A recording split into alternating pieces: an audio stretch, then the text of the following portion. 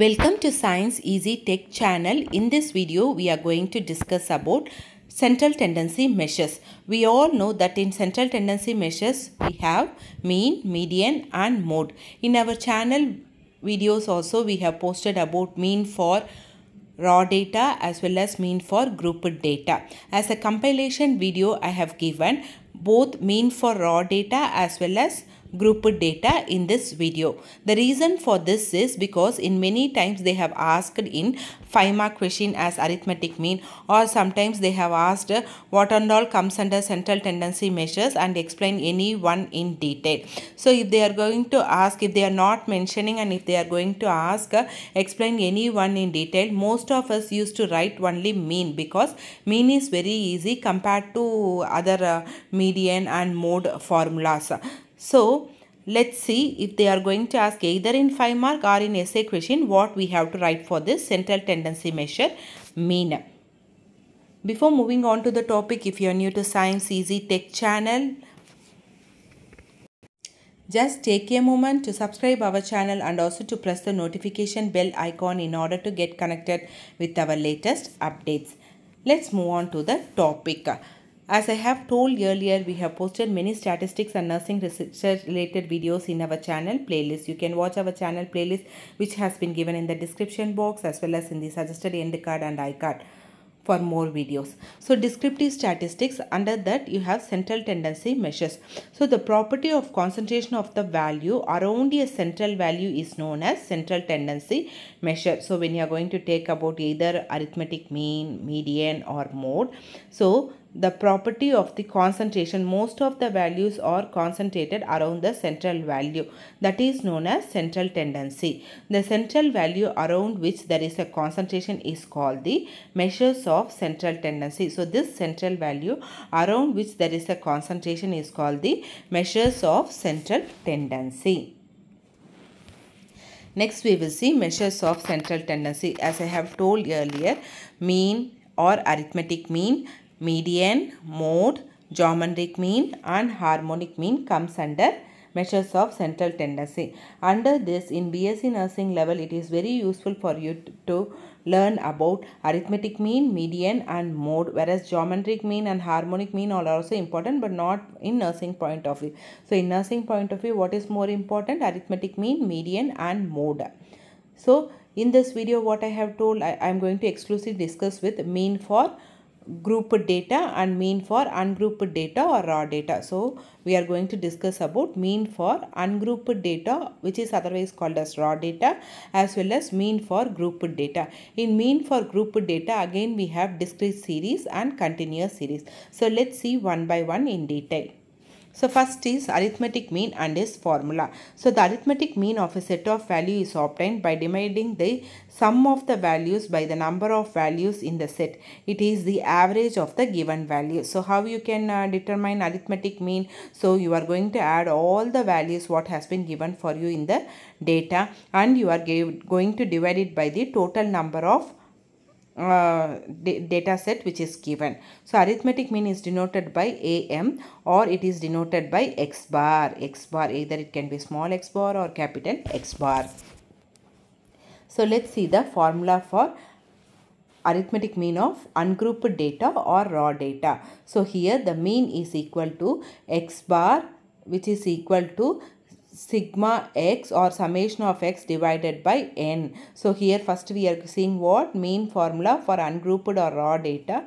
Mean is equal to x bar, which is equal to summation of x or sigma x divided by n.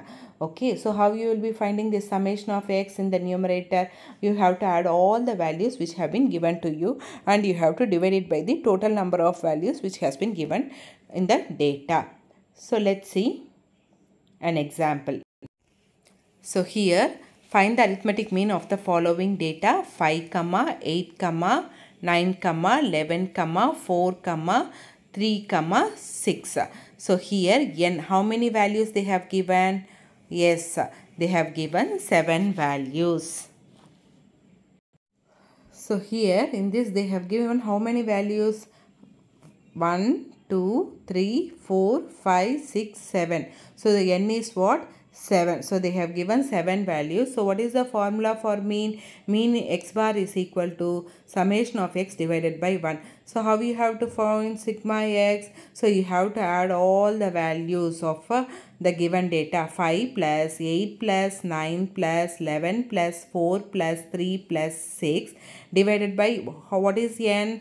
N is 7 values they have given, divided by 7. So 46 divided by 7, which is equal to 6.571. So you have rounded it off to 6.57. So your x bar is how much? 6.57. So the given data is either you can tell it as raw data or you can tell it as ungrouped data. Next we will see arithmetic mean for grouped data. So in grouped data already I have told what you are having. You are having continuous series and discrete series. First we will see mean for grouped data in discrete data. Okay. So first the formula is same for both discrete data and continuous data. X bar is equal to sigma fx divided by sigma f. X bar is equal to sigma fx divided by sigma f, or you can tell sigma fx divided by capital N.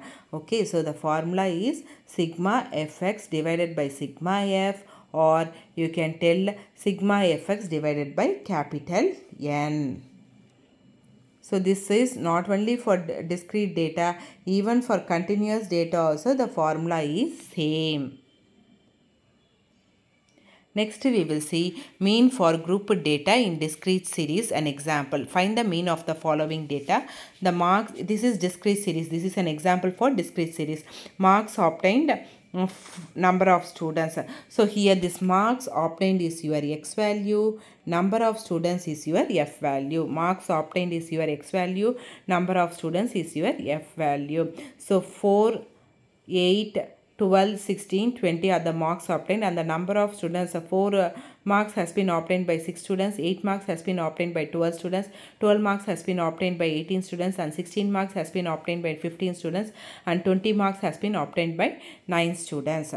Okay, so next what we have to do, we have to put the tabular column. Okay. So next we will see the next line. So x values and all you have to write in the x column, and f values, that is number of students and all, you have to write in the f column. So then what you have to do? So you have to, what is the formula? X bar is equal to sigma fx divided by capital N. So sigma fx, how you have to do? You have to multiply x values with f. 4 into 6 is equal to 24.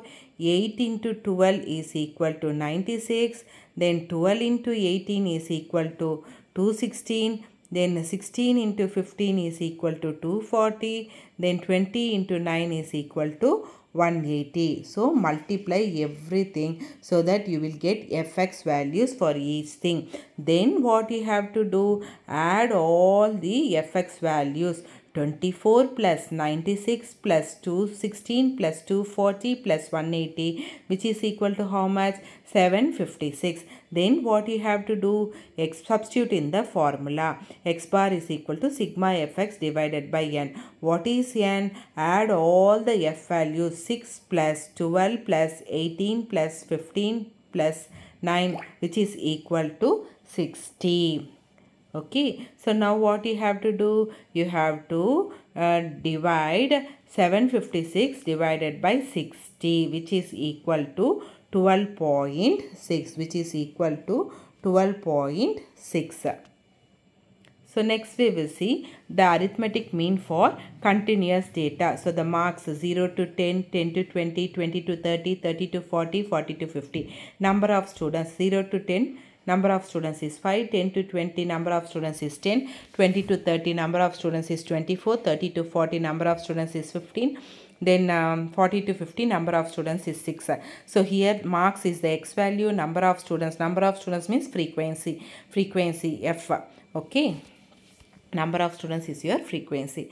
Then moving on to the tabular column. So first you have to write marks 0 to 10. Then 10 to 20, 20 to 30, 30 to 40, 40 to 50. So here you cannot consider 0 to 10 as the x value. The midpoint you have to consider. So what is the midpoint for 0 to 10? 5. 10 to 20, 15. Okay, the middlemost value 20 to 30, 25, 30 to 40, 35, 40 to 50, 45. So in each thing you have to take what? You have to take the mid value. So once the mid value you have taken, that becomes your x. Okay, that becomes your x. So next what you have to do? You have to write the f values. So f values what? For each thing you have got, no? So that only f values. 5, 10, 24, 15, 6. So you can, f value you will be getting from the tabular column itself. So x value also, so this class interval, from the class interval, the mid value for 0 to 10, the mid value is 5. For 10 to 20, the mid value is 15. And for 20 to 30, the mid value is 25. And 30 to 40, the mid value is 35. And 40 to 50, the mid value is 45. So these are your x values. Next what you have to do? You have to multiply x and f. So you will be getting what? Fx. 5 into 5, 25. 15 into 10, 150. 25 into 24, 600, 35 into 15, 525, 45 into 6, 270. So multiply it. After what you have to do? You have to add all the fx values. 25 plus 150 plus 600 plus 525 plus 270 gives 1570. Then how you will be finding out n? Add all the f values. 5 plus 10 plus 24 plus 15 plus 6, which is equal to 60.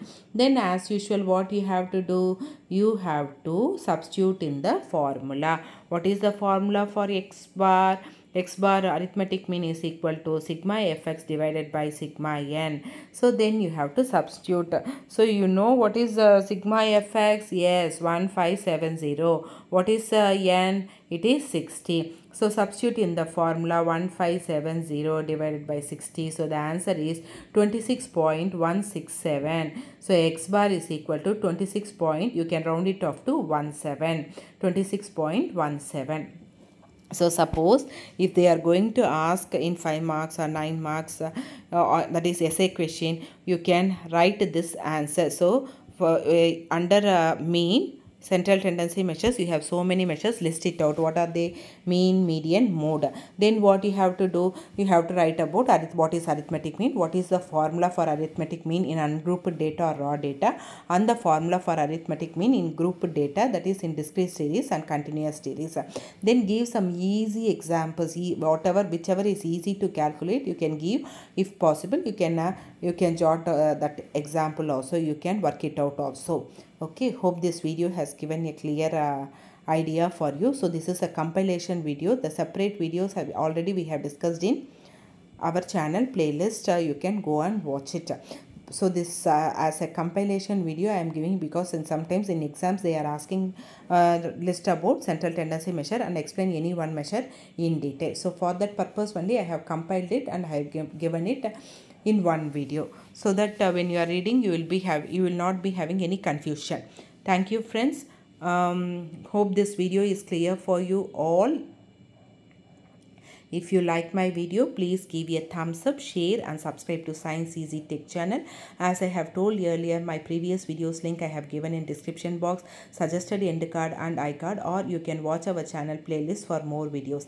Thank you friends.